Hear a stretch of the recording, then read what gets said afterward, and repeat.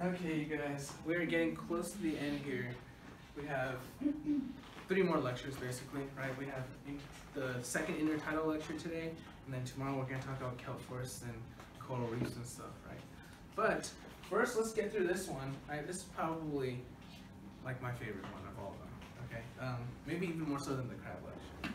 But it's just because I grew up with the tide pools, right? And I've been to the tide pools all my life, and I like looking for sea animals and picking them up and taking pictures of them in my hand, right? That's what I usually do. I'll show you some pictures at the end, but first let's get into this. Let's do a quick recap of the intertidal lecture we talked about yesterday, a short one, in which I described the intertidal zone, okay? For example, the zone that is experiencing tides throughout the day, right? What causes tides again?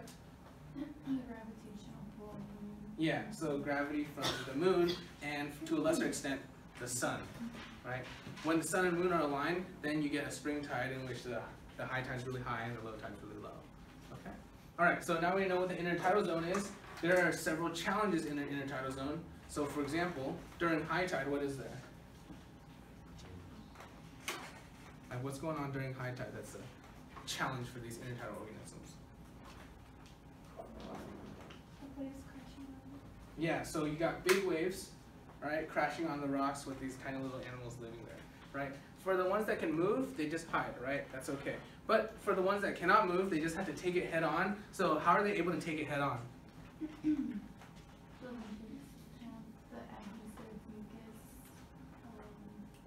Okay. What else? More importantly, their foot is tightly suctioning into the rock. Okay, so yeah, limpets have a strong suctioning foot that sticks them to the rock. 2 feet of the sea star, right? The sea star uses them to suction onto the rock. What else? Hiding. What was that? Hiding. Hiding? Yeah, hiding for multi-organisms, but what about the sessile ones? Concrete. Yeah, so kind of, right? Cement, right? Cement by the barnacles attaches them to the rock so it stays there. And what about the mussel? The thread. Yeah, the mussel has those threads, right? The byssal threads. Okay? So that's how you would survive the wave action. Okay, but then as I later described, it turns out high tide was a good thing for these animals, right? Because high tide brings in new water, and with new water, what can you do? You get oxygen. You can get oxygen, and what else? Nutrients. Well, what do you mean by that? Like, what activity is They it? get food. Yeah, they get food, exactly. Okay, so you can eat. If you are in the air, you are not able to filter feed, right? And also, because most of the animals, if they move around too much, they will lose the water that they're holding. They also can't graze if there's no water, right? So by having the high tide bringing all the water in, then they can move around and eat, or they can do filter feeding. Okay, so high tide is actually good, and low tide is bad, right? Because sea animals don't like being dry, right? What's it called when they dry out? Desiccation. Make sure you know how to spell it with 2 C's. Right. Okay, so how do you combat desiccation? Give me an example. Oh, actually, you know, I'll give you an organism. You tell me what it does. The limpet. What's the limpet? The water in the shell. By doing what? It like sucks onto the rock. Yeah, it suctions onto the rock, so it holds the water between the shell and the rock, right? What about the mussel? It holds the shell tightly together. Yeah, so it has 2 shells, and the water can be held inside the shell, right? What about the sea anemone? Yeah, they withdraw their tentacles to reduce surface area so that it doesn't evaporate as fast, right? What about snails, the behavioral adaptation? No, the behavioral adaptation. Yeah, not the physical one. They group together. Yeah, they group together, right? And where do they group together? Crevices. In crevices where there's more water retention, okay? And then crabs, where do they hold their water? Inside the shell, right? Why is the crab shell more convenient than like the snail's shell and stuff? It can move around even though it's holding the water, right? Whereas the snail can't. If it starts moving around, the water will leak out. Okay, so if the crab can move around during low tide, then what can it do? Eat, exactly. Okay, so that's a little advantage of the crab during low tide. But during high tide, it usually has to hide because it will get swept off because it's not stuck to the rock. Okay? All right, cool. So today we're going to get into a new topic called ecology, right? Like ecology is a branch of biology. There's like tons of different branches of biology, but this one deals with interactions between organism versus other organisms, or organisms versus their ecosystem or their environment. Okay, so the interactions between, when we talked about food webs, that was actually ecology. Okay, and we're gonna see there's gonna be a lot of different types of trophic interactions when we look at ecology, because that's probably the main way things interact in the wild. Something eats something else, right? That's probably the most common interspecies interaction, right? Getting eaten or eating something else. Okay, so let's talk about this. The first thing we need to talk about when we talk about ecology, though, is something called a niche. All right, this is a kind of obscure concept that people like to describe as an ecological role, but I don't really like this definition because it kind of misleads you. It makes it feel like it has to be done, whereas that's not really the case. A niche is just an activity. All right, that's how I like to describe it. It's an activity that can be done. So if it can be done, then something will do it. Okay, it's not something that has to be done, right? You make it seem like a role, like that's your role, you have to do it. No, that's not true. That's a job, you can do it or not. But then everybody's just like, oh yeah, one of us will do it for sure, because for every niche, there is something to be gained. Okay, whether that be food, shelter, or another survival need, right? There's something to be gained, and as long as there's something to be gained, then there will be an organism out there who will toughen up and go take that niche, no matter how hard it is. Okay, so as long as there's something to be gained, something will do that niche. It just so happens that sometimes these niches have side effects that benefit other organisms. So then we kind of make it seem like it's a role. That's your job. If you do that, everyone else will benefit. But it's not like they care. It's a side effect. Okay, so let's talk about different types of niches, right? Here's an example. Eating all the dead stuff before bacteria gets to it. What was the name of this niche?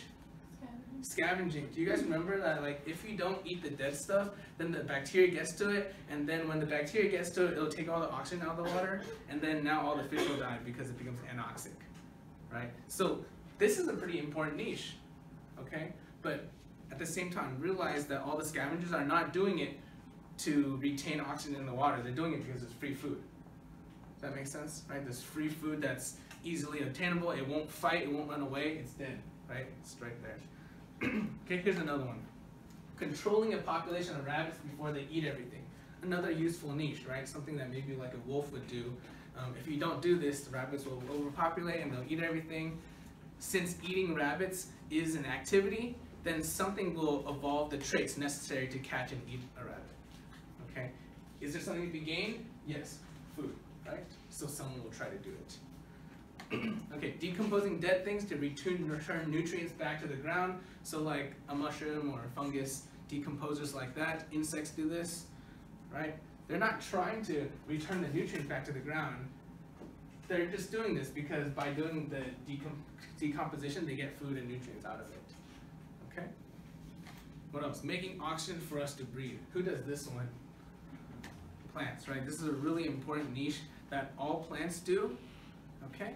And keep in mind, they're not making oxygen for us.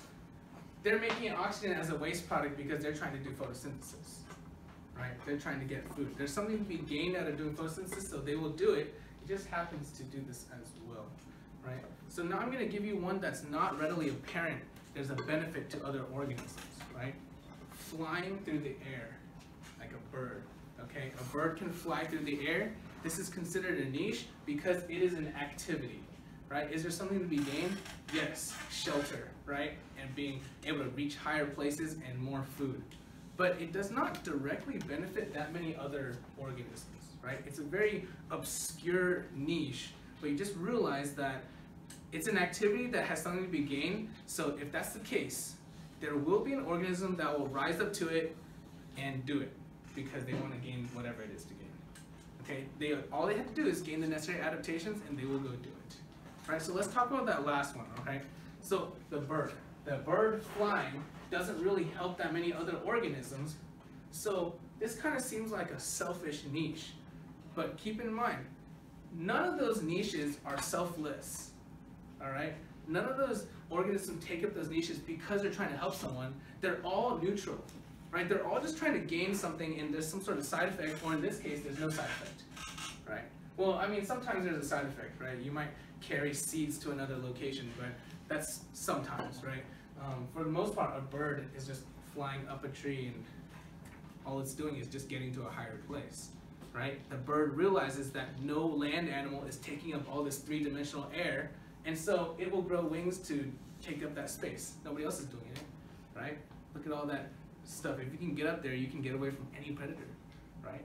So it's a pretty valuable activity to be able to do. Okay. So that's the main concept I'm trying to get across, right? These organisms are not taking their niche because they want to help others. They are taking it because there's something to be gained, and whatever else happens is a side effect. Okay, so the plants are not trying to help us, they are doing their own thing. Okay, that's what a niche is, and we should be thinking about niches when we cover all the different zones in the intertidal zone, which we'll get into in a second. Okay, all right, any questions on niches? Okay, so in the human world, we can compare niches to like jobs and stuff. All right, jobs, because a job is an activity and there's something to be gained, money, right? There's a financial incentive for people to take on jobs. In the natural world, these are the incentives, right? Food, water, and shelter. If you can gain these things, then there will be an organism that will be compelled to take up a niche, and all it has to do is evolve the necessary adaptations, and it will go do it, right? To gain those things. Okay? So like in the human world, you just gotta think, there's a bunch of jobs out there. Some of them pay a lot, some of them pay a little. Now, why would anybody in the right mind choose the jobs that pay a little? All right? Well, it's not like they're dumb or anything. It's more like they're just trying to take advantage of the fact that there's something to be gained there, right? If you don't do it, someone else is going to be not greedy enough to go do that job, right? If you're not going to do it, someone else is going to do it, because when they see a job, they see free money on the table, and so they're going to go do it, right? Every job will eventually get filled. Okay? So same with nature, right? As long as there's free water and food and shelter lying somewhere, someone will rise up to the challenge of trying to get that, and they will take up the niche necessary to go get that. Okay? All right, cool. So let's continue on. Right, this survival and reproduction, right? If anything benefits these two things, then organisms will go take up a niche.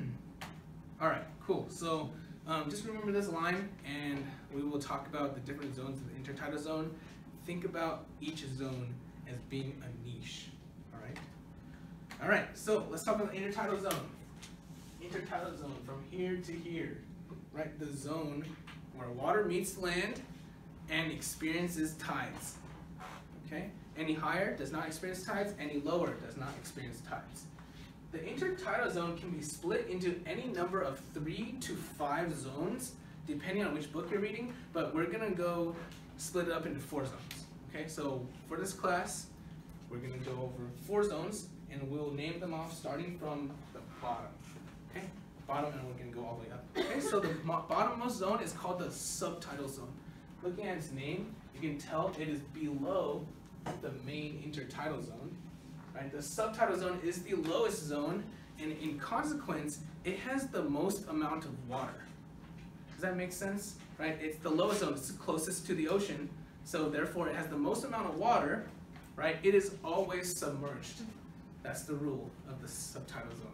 Is always submerged. So organisms that live in the subtidal zone have constant access to water. They are not as afraid of low tide as other organisms are, because they will have access to that water, right? They don't have to fear desiccation as much. So if that's the case, then they don't really experience intertidal conditions, but at the same time, they're kind of spoiled, right? They're kind of spoiled because they prefer the nice conditions. A lot of food, oxygen, and temperature is at stable levels, right? So they're kind of spoiled, and whenever you get a spoiled person or a spoiled organism, they're weak, right? They are not very tolerant of any bad things like desiccation. They don't have to be though, because they always have water. Does that make sense? So if you want to think of the subtidal zone as a whole, here you have a zone in the intertidal zone that always has water. You don't have to be strong to live there, so you can think of the subtidal zone as being the easiest zone to live in, right? It's the easiest. If it's the easiest, do you think there's a lot of organisms trying to live here or a little bit? A lot. Everybody wants the easy life. Okay, so since everybody tries to live in the easy zone, then one consequence that we're going to see later is there's actually more competition down here. All right, and competition is something we'll get into. It's different organisms all trying to get resources. Not everybody wins. Right? Okay, so the subtidal zone has a lot of organisms. They're all trying to live in the easy environment. They're not super strong or tolerant of desiccation because they don't have to be. It's always submerged. Okay, so let's take a look at some of the examples of organisms that live in the subtidal zone. Right? Oops. I guess that was just a little tidbit. I'll mention that in a second. All right, so here are some of the animals that you can find in the subtidal zone in California, right? So let's go through these and do maybe on a quick phylum check, right? Phylum and class check, starting from here. Mollusca, what class? Cephalopoda, good. All right. Chordata, class? Osteichthyes, very good. It's bony fish, right? Right there. It's not a cnidarian. Echinodermata, and class? Asteroidea, very good. Okay. Arthropoda, right? We don't know the class. Black sea hare. Those are eye stalks. Mollusca, yeah. And class? Gastropoda. So it's a type of slug, right? Okay, and so is this. The San Diego dorid is a type of nudibranch, so therefore also Mollusca, class Gastropoda. Continue on. Calcium calorie. You guys can't figure that out. That's a calcareous shell. Phylum Mollusca. Class Gastropoda. How do you know it's not a bivalvia? Doesn't have two shells, all right? Not too hard to figure it out. It's not a spiral shell like a snail, but it is still a gastropod. Okay. Giant keyhole limpet.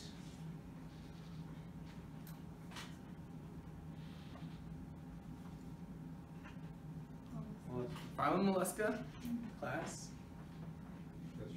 Gastropoda. Okay, so remember, limpets are flat cone-shaped snails. Okay, and this is one of them. And the last one, seriously. Echinodermata. Echinoidea. Okay, so remember, echino means spiny, so this one kind of sounds the same for both of them.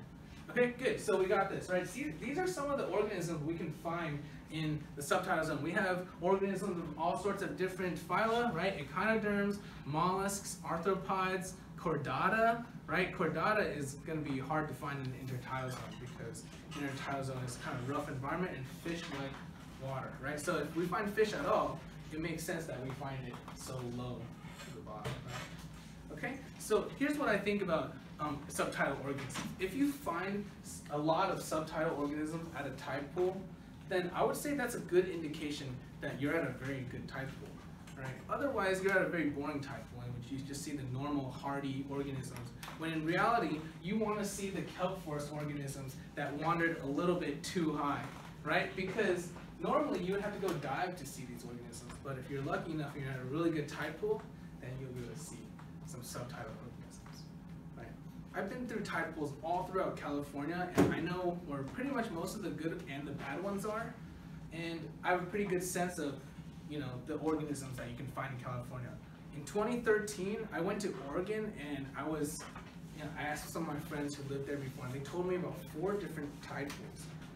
It's called the Boiler Bay, Seal Beach, Strawberry Hill, and there's one more, the Yaquina Head. Yeah, and guess what? All 4 of them were better than every single tide pool in California. It was insane, and it was pretty amazing. They had so many subtidal organisms just out there because the water was colder and they couldn't tell the difference between shallow and deep water, right? In California, the shallow water is warmer, so they're not going to go there, right? And so when I'm in California, I find these very, very rarely in the tide pools. And then when I learned how to scuba dive in 2010, I went down and there's hundreds of these. It was kind of like cheating, right? They were all down there. They just don't come up to the tide pools. So if you find them in tidal, it's even more novel, right? Okay, so subtidal organisms, right? Use this as a gauge to tell how good a tide flow is. Okay, so let's go up one level and talk about the low intertidal zone, right? The lower intertidal zone. There's two intertidal zones, lower and upper.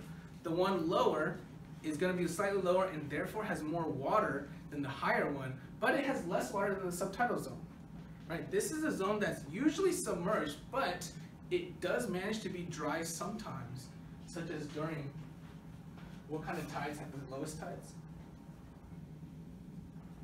Spring tides, right? During spring tides, it may be dry. So this one is almost always submerged, but not always. Therefore, if you want to live here, you have to be able to withstand desiccation just a little bit. Does that make sense? Because they actually encounter it. If you live in the subtidal zone, you don't really need to worry about desiccation because you pretty much never encounter it, unless it's unusually dry, right? But these guys, they actually encounter it sometimes, so they have to be able to withstand desiccation just a little bit, right? Not too much, but at least a little. Those protists that you find in that little pond out there, right now they are facing desiccation, aren't they? Because remember, I told you, the second time I went there to pick up the sample, it was almost completely dry. Yet, when we put it under the microscope, they were still alive. The nematode was still alive, right? Okay, so those ones are tolerant to desiccation, and here we have tidal organisms also resistant to desiccation. Okay, just a little bit, right? Not too much. They only need it for a couple times a month, but it's good to have that ability. Okay.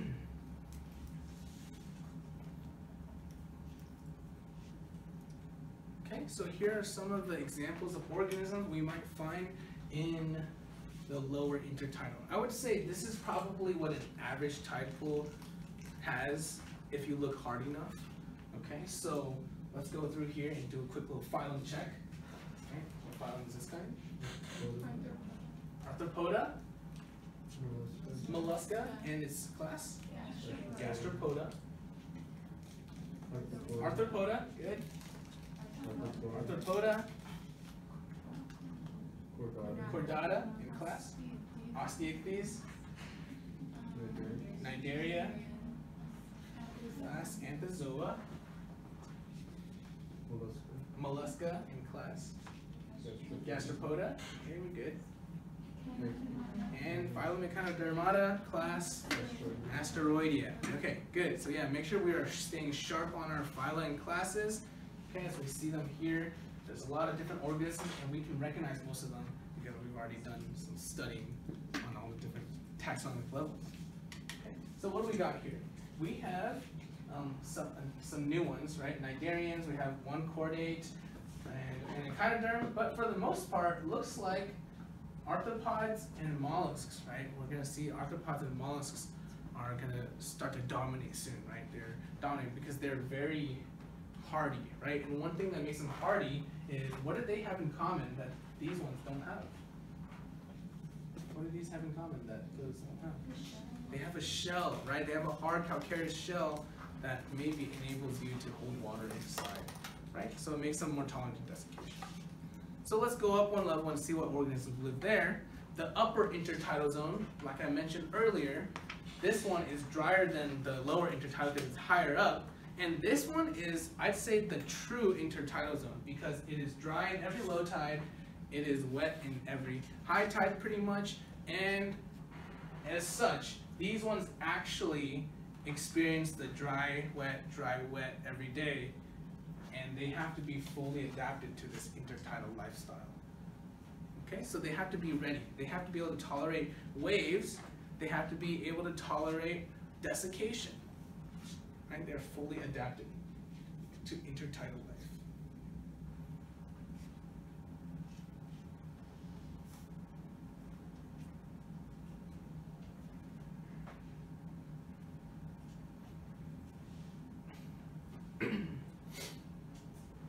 Okay, so we're here in the third lowest zone, or second highest zone. Okay, we're subtidal, lower intertidal, upper intertidal, and by now we're talking about a zone that is dry during low tide and wet during high tide. Let's see what organisms live here. Okay, what do we have? Barnacles, limpets, mussels, crabs, right? Let's do a little quick phylum check. Gooseneck barnacle. Barnacle is Arthropoda. Okay, aggregating anemone. Cnidaria. And class? Anthozoa. Limpets. Mollusca, class? Gastropoda. Phylum Mollusca, but the class we didn't talk about. Mussels. Phylum Mollusca, class? Bivalvia. Good. And the striped shore crab is Arthropoda, right? Okay, so here are some of the organisms. What do we have here? We have one cnidarian still, but look at the rest of them. Who's dominating now, right? We have crabs, barnacles, arthropods, and mollusks, right? Arthropods and mollusks beginning to dominate the higher zones because they might be able to hold water in their shells better. So that brings us to this question right here. Do you guys notice any changes in biodiversity as we're moving up? Biodiversity is the number of species in an area. What do we notice? The amount of biodiversity decreases as you go up the intertidal zone, right? Why? Because the intertidal zone, if you go up higher and higher, it becomes more and more difficult to live there. Why is it harder to live there? There's not enough water. Less water, right? Less and less water as you go up, harder and harder lifestyles. Nobody wants the hard lifestyle. Maybe nobody is able to take on the hard lifestyle, so it drops, right? The amount of organisms willing to go there or even physically able to go there goes down. Okay, so now let's continue to the last zone, right? The uppermost zone is called the spray zone, also known as the splash zone, right? Why is it called that? It's because it's always dry. It will never get submerged. It will get some splashes during high tide. Okay, so it's never submerged, but the high tide water splashes onto it when it kind of reaches it. Okay, so it never is covered by the water, but the water splashes onto it. So you can see this place is pretty dry. It's like borderline terrestrial at this point. Right? There's not that much water there, so you'd have to be really, really hardy to live here. It's extremely harsh. There's not that much water. There's no oxygen if you have gills, pretty much. But if you can breathe air, then good, right? Then you actually have a lot of oxygen. And it's also the warmest because there's less water to keep you cool. If you want to live here, you have to be very, very tolerant to desiccation. Okay. Right, so we have to be very, very tolerant to desiccation if we want to live here, and that's kind of like a tough thing to ask for, right? It's kind of a lot to ask for these small little organisms. So, as such, not that many organisms are willing to rise up to the challenges, and the only ones that do so are these. Biodiversity is very low here, not that many different organisms. A couple barnacles, those are arthropods, and a couple different types of mollusks right here. All these guys have shells, and they're very good at holding water inside their shells.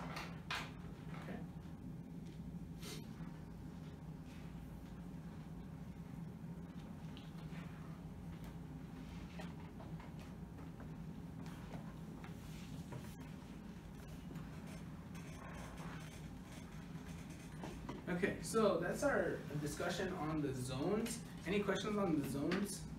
Everybody gets it? So we're going to talk about these 4 zones. The lowest zone has the most water and it's the easiest place to live. Everybody wants to live there. And the highest zone has the least amount of water. It's difficult to live here, and not that many organisms want to live here, only these ones. Okay, the very hardy ones with shells that can hold water inside. Okay, so those are the zones, and now we're going to talk about the first reason why organisms separate themselves into zones. Notice how there's not that much overlap. Most organisms are found within their zone and not the other zones.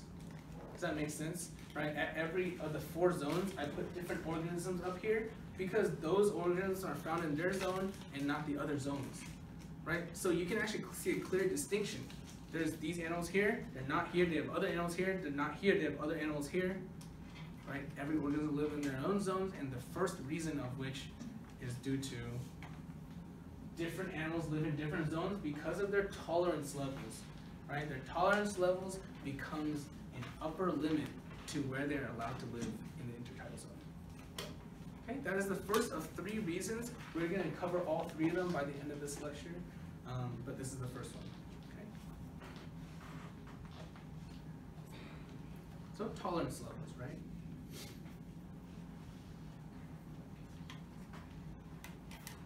Okay, so now in order to talk about the other reasons why zonation occurs, we're going to have to go through some very famous scientific experiments that were conducted in the early 20th century. All right, so now let's talk about species interaction, namely the one between the blue mussel and the ochre sea star, or you can also call it the pisaster sea star or the purple sea star, right?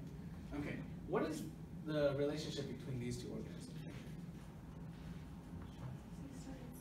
Sea star eats the mussel. Okay, so the sea star eats the mussel. That is normally what's supposed to happen. Okay, and in the 60s and the 70s, there was a scientist named Robert Payne. Okay, and Robert Payne studied the interaction with these, and he wanted to see what would happen if I took all the sea stars out of the tide pool in this one area. Okay, so what he did was he set up 2 experimental plots, right? Here's one tide pool, here's another tide pool. They both have roughly the same assemblage, right? Community assemblage of mussels versus sea stars, okay? But he made one of them his control site and the other one his treatment site. Okay, the control site, you don't do anything there, and at the treatment site, you are gonna remove sea stars, right? So let's just say this is his control and this is his treatment.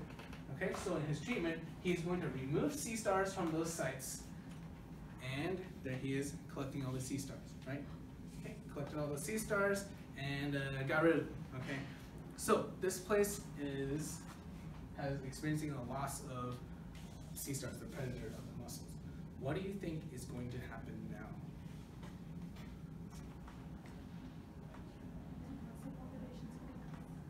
The mussel population will increase. What do you guys think? Is that a logical conclusion? These guys are not getting eaten anymore, so they're no longer bound by the amount of sea stars.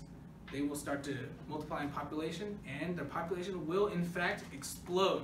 Okay? When a population explodes because you got rid of the predator, then we call it prey release. Right? Prey release is a scenario in which you take away a natural predator, and all of a sudden you are no longer limited by that predator, and your population will go up. Okay, so like when humans invented all these weapons and stopped being afraid of lions and stuff, then we made our own prey release, right? When we invented medicine, we made our own prey release against the diseases and stuff, right? Okay, and our population increased. So that's what's happening over here, right? These mussels have, been relinquished from their sea star control, right? And now they're free to go. Okay, now there's a lot of mussels. What do you guys think? Bad or good? Depends, right? If we're talking about the mussel, it's good, right? The mussels are happy. But if we're talking about the tide pool health as a whole, it may not be so good, as we'll see later. Okay? So at this point, there's a lot of mussels in his treatment site. What happens, right? What happens when the mussels explode in population? At this point, you have to realize that mussels are a sessile organism. You guys remember what that means? It means that they live in one place their whole life. But here's the thing, sessile organisms take up space. They live on that part of the rock. So here's the way I like to describe it. When a mussel lives at point A, no other organisms can live at point A. They take up that spot, and that spot is now taken. Okay? So sessile organisms take up space. Think about that. What's going to happen to all the other sessile organisms in the area as well? They're all hoping to get a piece of that space, right? But now there's a lot of mussels. So if we want to talk about what's going to happen to all the other organisms, then we need to understand competition, right? So let me just define competition real quick. Competition is a species interaction between 2 or more organisms in which none of them benefit from the existence of one of them, right? They all suffer. So like, let's just say 2 people are competing for like a piece of the food, right? Well, since they compete, now each of them only gets half, right?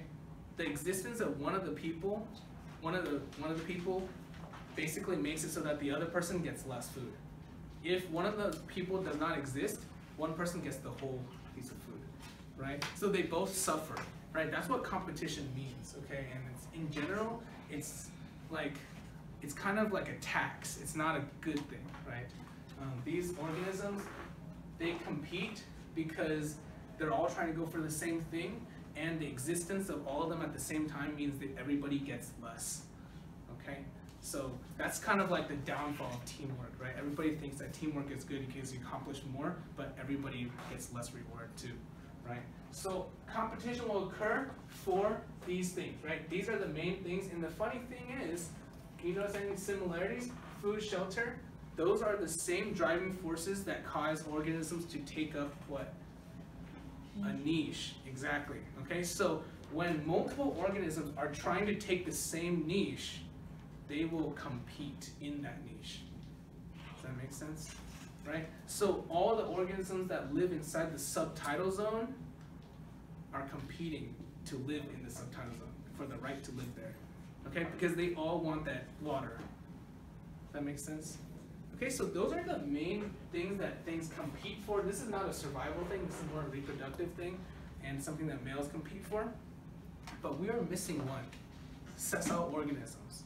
Sessile organisms compete for something else, space, right? This brings us into the realm of something called spatial competition. Sessile organisms, since they occupy one spot and no one else can occupy that spot, then if you choose a good spot, too bad for everyone else, they don't get that good spot anymore.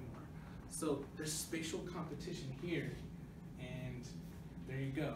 Sessile organisms, they compete for space, right? They will all want the best space, and it really depends on your decision during larval settlement, right? If you choose a bad spot during larval settlement, then that's the rest of your life right there, right? But if you choose a good spot during larval settlement, then you're really lucky because everybody else was also trying to choose that good spot. Okay, so spatial competition. Let's see how that affects the tide pools. So let's look at these. These are barnacles, and barnacles are sessile. Therefore, they compete for space, right? So when barnacles compete for space, the reason why they do so is they're all trying to get food via filter feeding. All right, so let me just draw it on the board real quick. If you had a couple barnacles here, right? How do barnacles eat again? We saw the little video yesterday. They stick out, not their stomach, no, that's the sea star. Their legs, yeah. Remember, they stick out their legs like this. Remember that? And they're trying to do what? Filter feeding.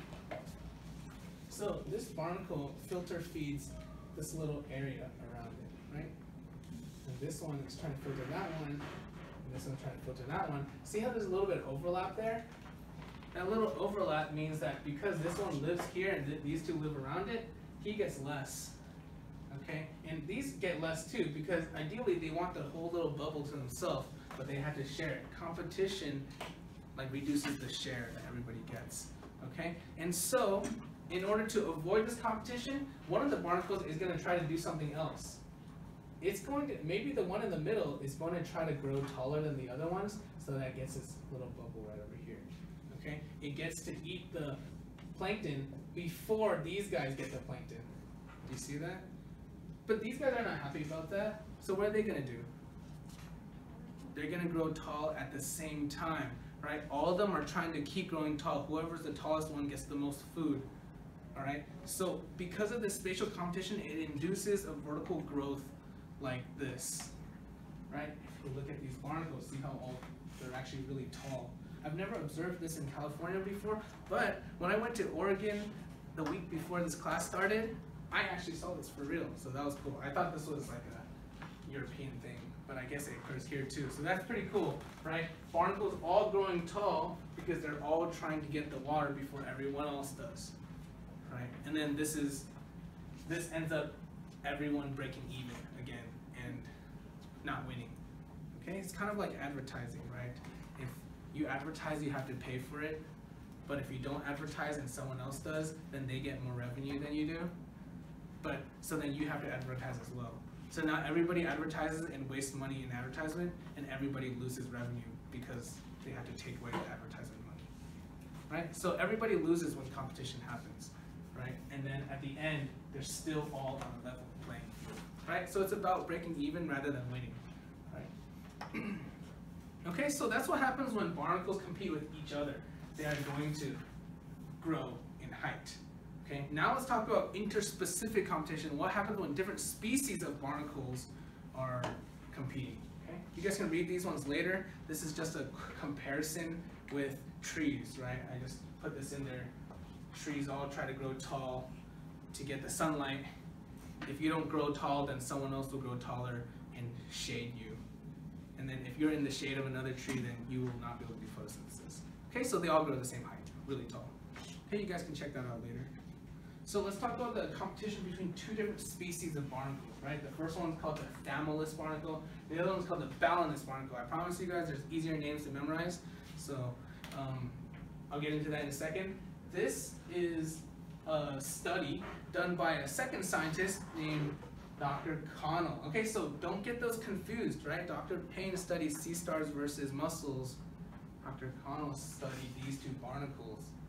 Okay, so another tide-pool scientist studying competition between two different species of barnacles. If we want to see how this pans out, then let's look at their stats, right? Okay, so let's take a look at their stats. We have the two different barnacles. This one's called the buckshot barnacle, and this one is called the acorn barnacle. For you guys, you can use whatever name you want. You can use a scientific name, or you can use a common name, or you can just say the little barnacle and the big barnacle. Right, I don't mind, because it's the intro class, right? So if you want to call it the little barnacle, that's okay, but I'm going to refer to it as the buckshot barnacle, and the big barnacle we'll call it the acorn barnacle, right? You can tell the difference because of the shape of the operculum, right? This is shaped like a rhombus or a diamond. This one's more elliptical, circular. Okay, so one of them's smaller and one of them's bigger. What does that mean? The smaller one is smaller and weaker than the big one, but it is extremely resistant to desiccation. Is this a good or bad trait? That is a good trait, right? Okay, so those are the stats of the smaller barnacle. Now the big barnacle is a lot bigger, therefore it will outgrow, crowd out the smaller barnacles. In direct one-on-one competition, the big barnacle always wins. Okay, so this one is a stronger competitor than the buckshot barnacle. Okay, so what I mean by outgrow, crowd out, or smother, right? Outgrow means it grows bigger, and if it grows bigger, then imagine if this one in the middle is actually an acorn barnacle, right? Let's just say this one in the middle right here is actually an acorn barnacle.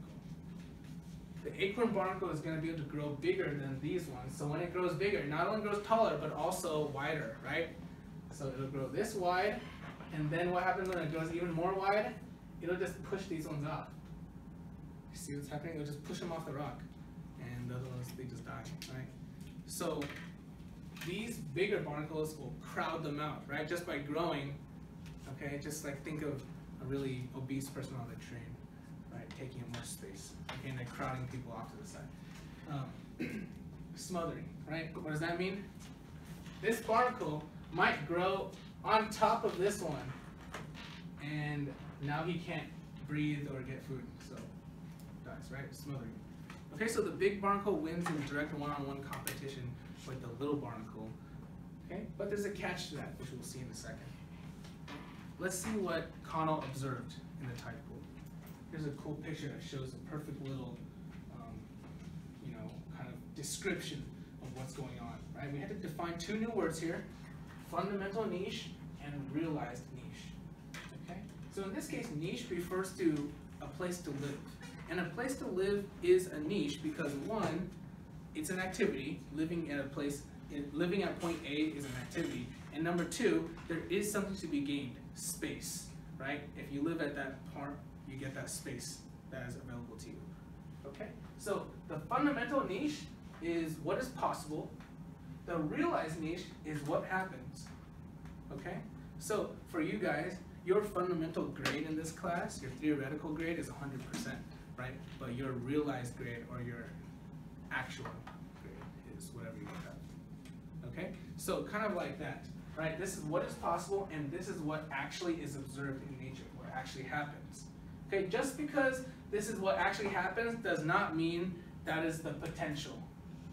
Okay, the potential may be way greater, but we do not see that. It's kind of covered up by various forces. Okay, so what's going on over here? Notice how the little barnacle, represented in whatever color that is, beige or something, can live all the way from the high tide line to the low tide line. The bigger barnacle, the acorn barnacle, can live from the low tide line only up to here. So let's talk about something. What is the difference in their tolerance levels based off of that?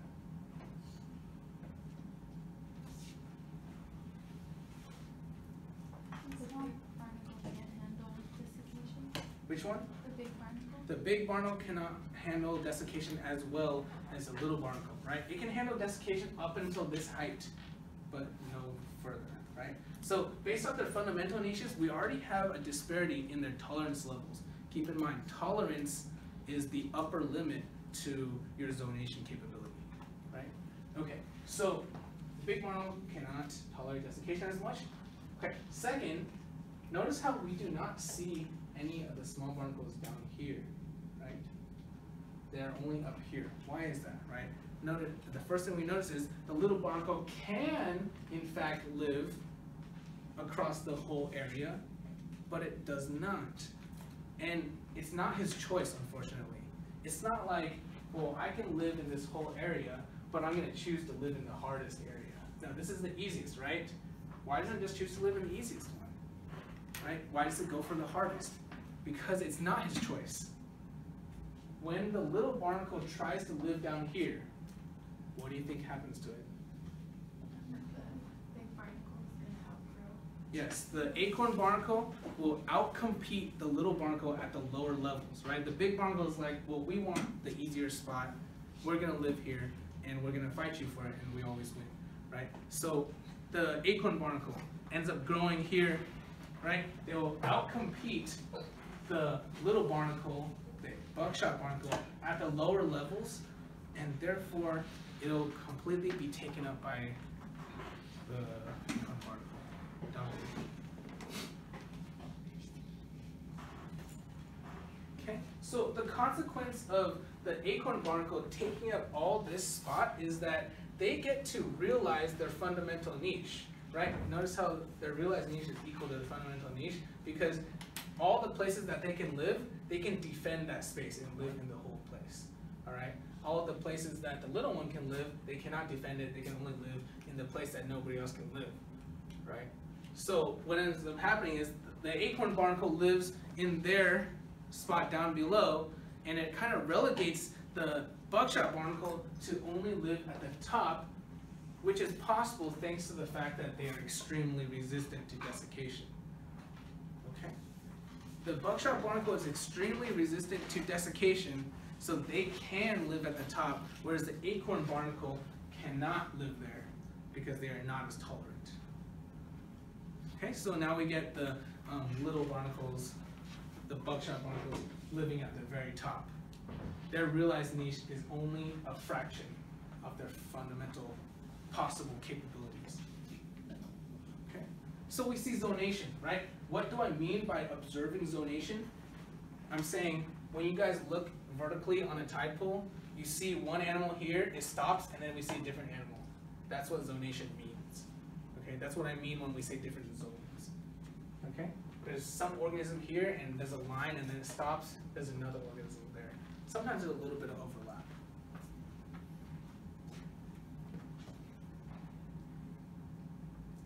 Okay, so the buckshot barnacles only live at the top. All right, now here's the question, right?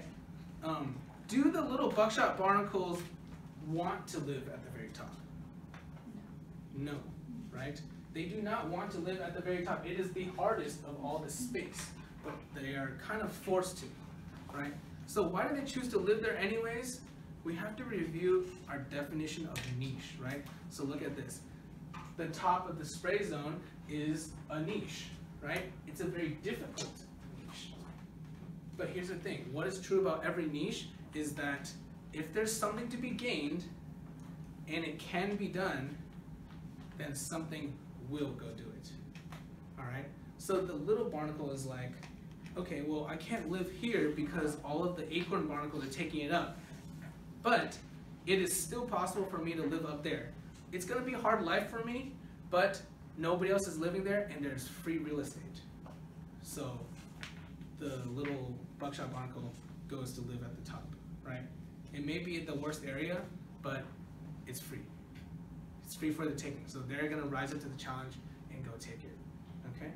Because if they don't take it, then that spot is gonna be empty and it's free space. Someone's gonna take it, right? Okay, so all niches that can be done will be done as long as you have something to gain there. All right, so the little barnacles, they don't want to live at the top, but they have to, and they will do it because free space. Okay, so now that we know a lot about competition, we can fill in the second reason why organisms go into different zones. Different animals live in different zones because of not only tolerance levels, but because of competition with other species. Okay, that is our second reason why organisms live in different zones, right? They partition themselves in different zones.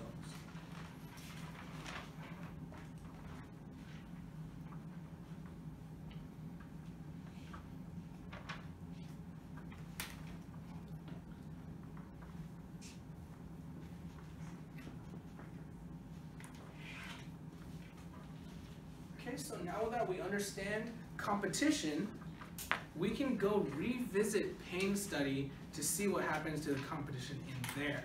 Okay, so just a quick recap. Robert Payne took all the sea stars out of the tide pool. Mussels experienced prey release, and now mussel population has increased drastically, right? Mussels are sessile organisms, so what do? They take up space and they compete for it, just along with the other sessile organisms. Right, so let's revisit that and talk about the spatial competition observed there. Like I said, mussels are not the only sessile organism in the tide pool. There's tons of other sessile organisms, right? Barnacles, gooseneck barnacles, aggregating anemones, they're all sessile, they all take up space. All right, well, what if it's the case that mussels grow faster than the other sessile organisms, right? Like, it's really interesting. Sessile organism is defined as an organism that stays in one place its whole life and it doesn't move. That's not entirely true. Sessile organisms do move, and their mode of movement is not locomotion. Our mode of movement is locomotion, getting from point A to point B. Sessile organism mode of movement is growth. Do you guys see how growth is actually a way to move, right? Like when you grow taller, your head moves from here to here. Right? It's a mode of motion, right? But it's not locomotion in which you get from point A to point B. It's a different type of movement, right? So sessile organisms can move, and the way they do so is by growing, right? And so if the mussels grow faster than all of these guys, then they will move to these areas and crowd them out, all right? They'll smother and crowd them out. That's how they compete for space, push them off the space, right? Okay, so mussels do indeed grow faster than most of these, and after a while, you will see areas covered in these places, or in these organisms, displaced by mussels, right? Mussels will just grow on top of them, and you can't have the other organisms anymore. So that's not good, right? All the different organisms, the sessile organisms, can no longer live there because the mussels will push them away. Right? So what do we get here, right? Let's take a look at this. The control plot looks like this, right? The control site, it has sea stars, mussels, and all the other sessile organisms.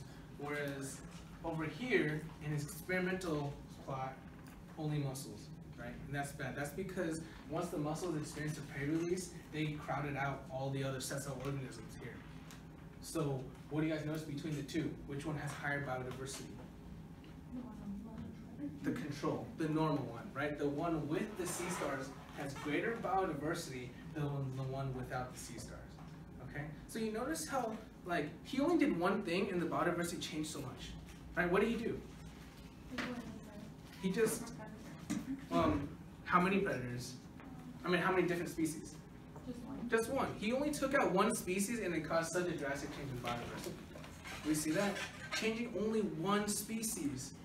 Right? So if that one species has such the power to, regulate how much biodiversity it is, then there's something special about the sea star, right? The biodiversity with the sea star is high, and the biodiversity without the sea star is low because it caused the mussels to crowd everything out. So if the sea star is the sole thing responsible for all of the biodiversity, then basically we can say the existence of the sea star allows biodiversity to exist, whereas if the sea star does not exist, then the biodiversity does not exist. All right? Such an organism is known as a keystone species. It is the type of organism that holds the whole ecosystem together, right? Because that's what a keystone does. Have you guys heard of a keystone before? Right? What is a keystone used in? What is it used in? It's used in architecture, right? When you build an arch. Okay, so let's try to build an arch. If you want to build an arch, we first make two columns, right? Okay, two columns are easy because you can stack these bricks on top of each other, like this. Okay, and then I'm gonna make one right here. By the time you get to the top and you kind of want to connect the arch together, then you're gonna have to put some kind of like sideways angled ones right there. Okay, this one seems to be okay, but once I put the next one on, what's gonna happen if I put that one there? As soon as I put it there, it'll fall down, right? So that's not gonna work. I'm gonna put it there, I'm gonna have some people hold it up, right? Okay, I'm gonna have some people hold it up right there, okay? And then if I put this one here, what's gonna happen to that one? Also fall, so I'm gonna have to build something to hold that one up, right? This is not gonna be stable until you drop the final piece, which is known as the keystone, right? Once you put that one in, it'll distribute the forces on each side and it'll hold the whole arch up. When we take out the keystone, what happens to the arch? It'll fall apart. Okay, so think of the arch as the ecosystem and the keystone as the keystone species right here. Right? So in this case, we have one keystone species, the ochre sea star. Right? What is its niche? Controlling the population of mussels. Right? Because if it does not do so, then the mussels will overpopulate and crowd out all the other sessile organisms, causing a great reduction in biodiversity. Right? If you keep the sea stars around, they will eat enough mussels that the biodiversity of the sessile organism will still be intact. Does that make sense? So with the sea stars, we have a lot of biodiversity, and without, we lose the biodiversity. That is the function of a keystone species. Right? If you're not a keystone species and we take it out, then what's going to happen to the biodiversity? If you're not a keystone species. No. If you're not a keystone species and you take it out, nothing's going to happen. Yeah, it stays the same, right? Because it doesn't matter so much. But if it is a keystone species and you take it out, then you will lose biodiversity, like you did here. Okay? So that's the end result of Peng's study. He figured out that sea stars are keystone species and controlling the mussel population, so that allows for a great diversity of sessile organisms. Okay? That sound all good? Okay, so keystone species. We will talk more about keystone species in a later lecture, but this is the first keystone species we're going to mention, the ochre sea star of the western United States intertidal zone. Right? By the way, what's that called again? The madreporite. Good. Okay. Okay, so now let's continue and talk about sea stars in the tide pool, right? Look at this picture, right? We have clear zonation happening, right? Is this clear zonation? Look down here, only algae, right? We got some brown algae here. This is some green algae. And then we have a line of sea stars, and then we have mussels. That's clear zonation, right? Different organisms at different heights across the tide pool, okay? So why is that, right? Why are the sea stars crowding about the mussels? They're obviously trying to eat the mussels, right? But why don't they just go here where all the mussels are? There's more there. Why are they on the fringe where there's less mussels and they're all competing against each other? Why don't they just go there? All the mussels are over there. What do you think might be the case here? We need water. Who needs water? The sea stars. The sea stars need water. They are not as tolerant as whom? The mussels. So the mussels being more tolerant to desiccation can be higher up. These ones are safe, right, from the sea stars. The sea stars need water. They're not as tolerant to desiccation, so they can only go up to this high. They can't go up much higher. If they do, they may die during the low tide, right? So something interesting is happening here, right? The zonation over here is a result of one, the sea stars not going all the way to the top because a lack of tolerance to desiccation.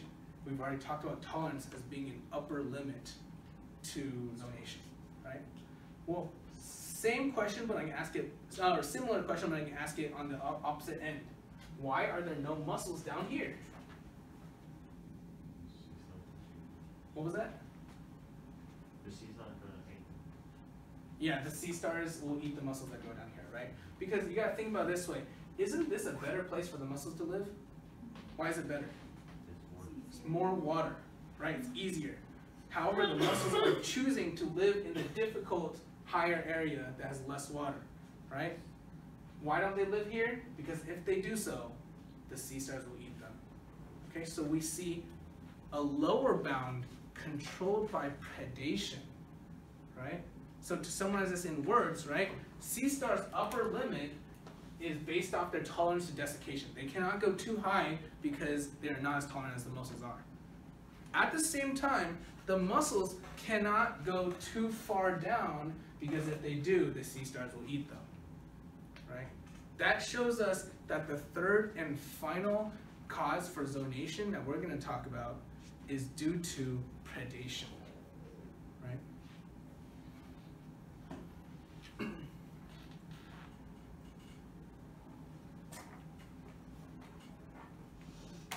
Okay, so different animals live in different zones because of tolerance, competition, and predation, right? Keep in mind that predation and competition are lower limits. Does that make sense? Like what a lower limit is, right? So for example, if you get eaten, then you can't live too far down. If you are not a strong competitor, like the buckshot barnacle, then you cannot live that far down. And tolerance is an upper limit. If you do not have the proper hardiness to desiccation, then you cannot live too high. Okay? So we have 3 reasons, 2 lower limits and 1 upper limit right there. Okay, and that's it, right? This is the 3 reasons why zonation patterns exist in the intertidal zone. Right? And we were able to explain why the zonation patterns exist by examining the ecology, how the organisms interacted with each other, predation, competition, and how the organisms interacted with the environment with the amount of water available. Okay? Okay, so any questions on this? Everybody kind of got it, right? So zonation, when I say zonation, I'm talking about sticking to any of the 4 zones. Right, what were the names of the 4 zones again? Subtidal, lower intertidal, upper intertidal, and the spray zone, right, at the very top. Remember the difference, the only difference between the different zones is the amount of water. Okay? And the more water, the easier. The less water, the harder, so you have to be more tolerant. Right? Okay, cool. So we're gonna end on this last thing. I just want to show you a personal thing about mine. So like I got this album on Facebook that has like literally all the California typal animals in it. So I just want to show it to you real quick because I'm pretty proud of it. Okay, so let's go look for it.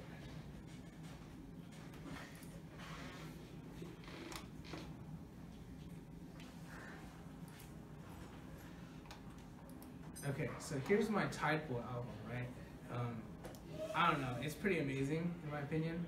But I've seen like almost every single animal out there in California, and this has like been years and years in the making, so it's pretty crazy. So sometimes I see some really incredible things, like this one for example. That's a Polyorchis. It's a type of hydroid, right? So that's pretty crazy. Let me show you some other the crazy things I've seen.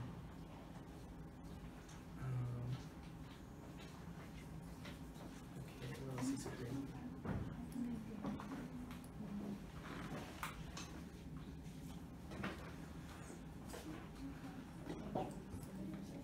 So yeah, these were at all different tide pools in California. So for example, most of these ones in this section were in Catalina.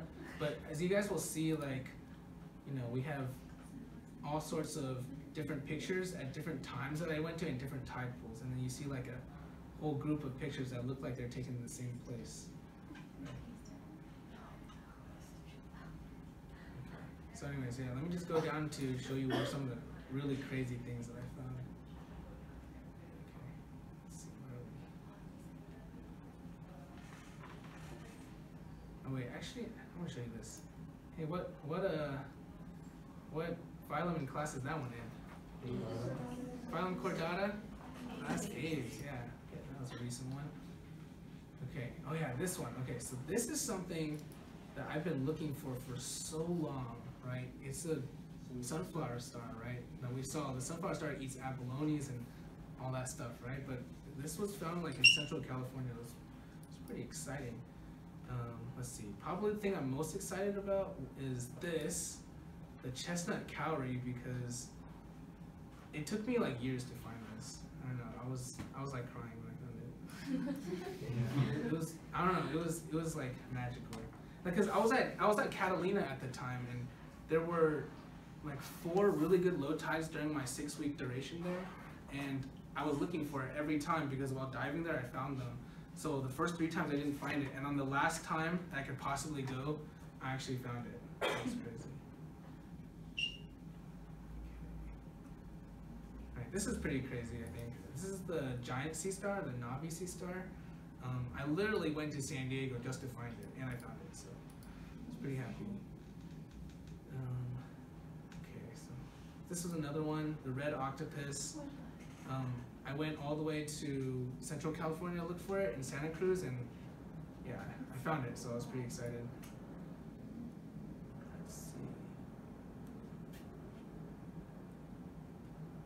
This is another good one, Dungeness crab. I was always hoping to find one. Man, does it show where? Oh, this is the best thing. Okay, this is the craziest thing I've ever found. Okay, do you guys remember what this is?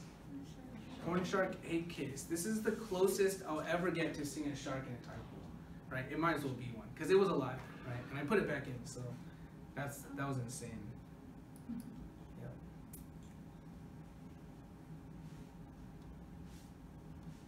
Okay, just a quick quiz. What phylum is this in?